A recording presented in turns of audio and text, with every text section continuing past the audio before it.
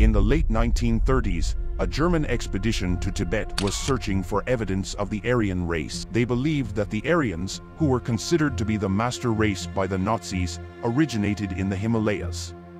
After an arduous journey, the expedition finally reached a remote monastery in the Himalayas. Inside the monastery, they found a statue believed to be of a Buddhist deity Vaishravana. But the intriguing fact is that it was not made of any other material from Earth. Through meticulous research and analysis, experts claimed it was made from a material from outer space that is estimated to be 10,000 to 12,000 years old. It is claimed to be made of a rare type of meteorite called a taxite, which is composed of nickel iron and traces of other elements. But how it came to be in Tibet and why it was carved in the likeness of a Buddhist deity. Some experts believe that the statue may have been brought to Tibet by ancient travelers from another part of the world, while others believe that it was carved locally. What are your thoughts?